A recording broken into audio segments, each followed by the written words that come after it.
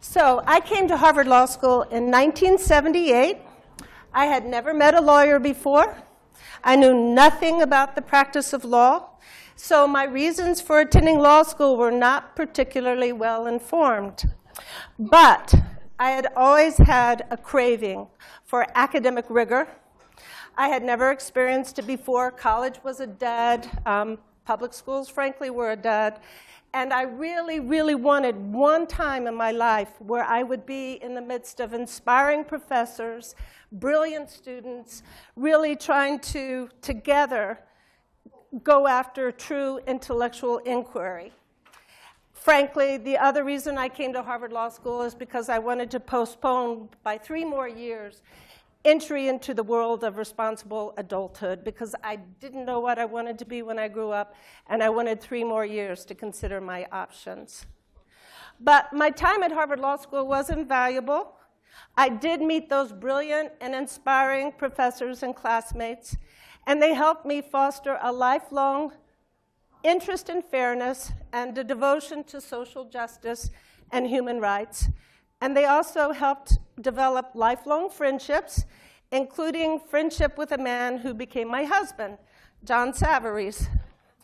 But as I remember, as a 1L, early on, I conducted an informal survey among my classmates, asking them why they decided to come to law school. And I remember being surprised at how many of them confided that they actually would have preferred pursuing something different, and often in the arts. There were those who wanted to be poets and novelists, musicians, painters, playwrights, actors, professional athletes even. But like me, they concluded that they lacked the talent to pursue these ambitions, and so they fell back on law as a more viable alternative.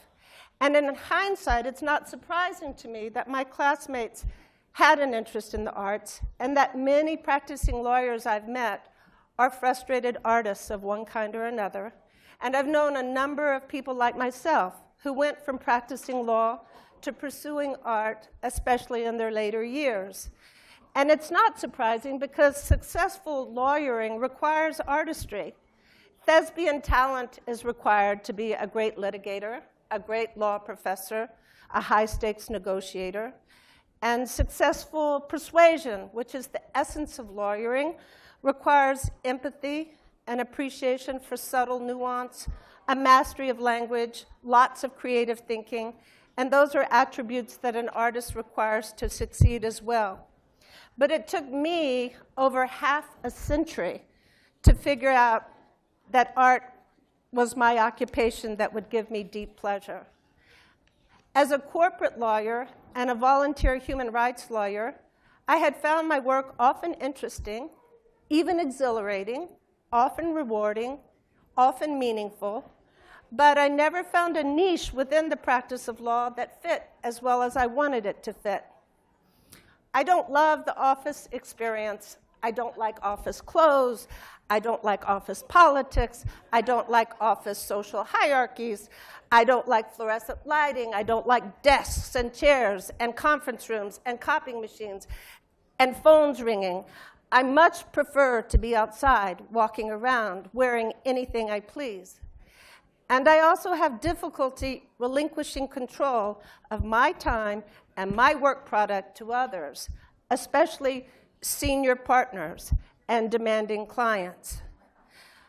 I found my calling as an artist and a photographer only 4 years ago. I had always owned fancy cameras, and I liked taking pictures, but I was never pleased with my results. So I went to a beginning photography class at a local Y, and I learned the rudiments of photography. Shifting from the automatic setting on my camera to the manual setting on my camera was life-altering. As I developed proficiency, I became increasingly thrilled at what an amazing toy and tool my camera became. It literally was like putting on a magic pair of glasses. I saw the world anew in a way that I had never seen it before, and it was amazing, and I couldn't get enough, and I became obsessed, and I have remained so. And I easily spend 10 to 15 hours a day, every day, on my photography, and I like everything about the experience. The adventure of stalking and capturing an image, and the thrill of accidental images, and manipulating and editing and recomposing images so that they're pleasing to me. And the joy and the satisfaction that comes from honoring, commemorating, preserving a moment, a place, a person, a scene, and the curatorial editing experience, and the gamble when I exhibit my work. Will my images resonate for others? Will they have meaning for others? Given that I took it up only 4 years ago, it's still something of a surprise to be able to call myself a professional photographer, but it is, in fact, an appropriate title. At one art fair this past summer in the Hamptons, I sold an astonishing number of prints. I can't tell you how much money I earned because it's still shocking to me. But I've had my work exhibited around the world in both solo and group exhibitions, in art galleries in Vienna, Austria, Houston, Texas, New York City, Brussels. My art has appeared in fine arts magazines in Germany and China, and in high-end coffee table design books. Portraits of mine have appeared in Vogue magazine, The Village Voice, book jacket covers, countless digital magazines. I've won prestigious awards, and I've been invited to take on commissions of all types. From the beginning, I've pursued many photography projects simultaneously, but mostly along two different paths: fine art photography and social justice photography. My principal social justice project is called the New Abolitionist Campaign, which I co-founded 4 years ago with a longtime human rights lawyer. She and I were frustrated that the New York State Assembly repeatedly failed to pass important legislation designed to combat human trafficking. After 3 years of failing to get this legislation passed, we came up with a campaign to more effectively influence them. We wanted to demonstrate to them that there was broader-based and deeper-based support for this legislation than they realized, and to remind them that there were real people suffering profoundly as a result of their failure to act. And so we came up with this creative photography project. I went out and I photographed 50 individuals, formal portraits, to demonstrate the diversity, breadth, and depth of a community called New Abolitionists that wanted to combat trafficking. My first New Abolitionist was Cy Vance, the Manhattan District Attorney, who created the first anti-trafficking unit in his office. And then I met and photographed others in the front lines who fought trafficking and provided help to survivors: social workers, doctors, police, judges, religious leaders, as well as prominent individuals willing to lend their public stature to help raise awareness. And I photographed survivors of human trafficking themselves. And we made a book of these portraits, their bios, their personal statements, and we put a copy of the book in the hands of every member of the New York State Assembly.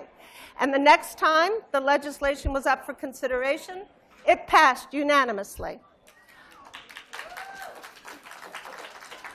Now, obviously, my book, our book, didn't accomplish that all by itself, but it had an effect. We could feel it. So we decided to continue to expand our New Abolitionist community, make it broader, deeper, more diverse, more powerful. So we enlisted actors like Tina Fey, Meryl Streep, Liam Neeson, Lin-Manuel Miranda, and we recruited political leaders like President Jimmy Carter, Senator Schumer, Gillibrand, Congressman John Lewis, U.S. Attorney General Eric Holder, Loretta Lynch, Mayors Bloomberg and Dinkins, Ambassador Samantha Power, and we recruited activists like Gloria Steinem and Ford Foundation President Darren Walker. And we recruited scholars like Larry Tribe and Charles Ogletree and Orlando Patterson. But the heart and the soul of the campaign are the survivors of human trafficking, and their stories are the most compelling and powerful of all. And so I've traveled across the country several times, meeting and photographing over 70 survivors of human trafficking now. Young girls and older women, young men and older men, and their stories are invariably heart-wrenching.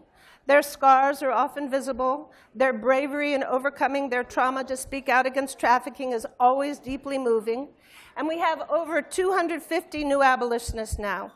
And we exhibit their portraits in a variety of strategic venues. Harvard Law School hosted an exhibition and a panel discussion featuring our new abolitionists.